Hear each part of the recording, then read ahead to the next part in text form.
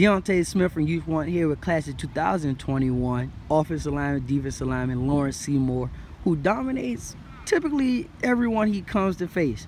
He had a good tryout today. Talk to me a little bit about your tryout. I think I did pretty good in the tryout. I think I just could work on my offensive tackle more better. Without a doubt, you definitely did a really good job. But you had some competition today from Tyreek Sapp. Talk to me a little bit about that. He got me on the first rep because I've been playing basketball. Then after that, he couldn't get past me no more.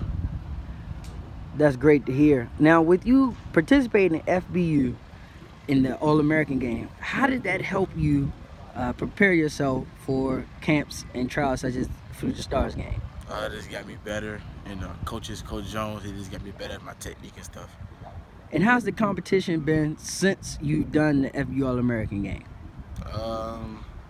It haven't been the same like last year because I got bigger, stronger, and faster. So do you think anybody can stop you? Nah.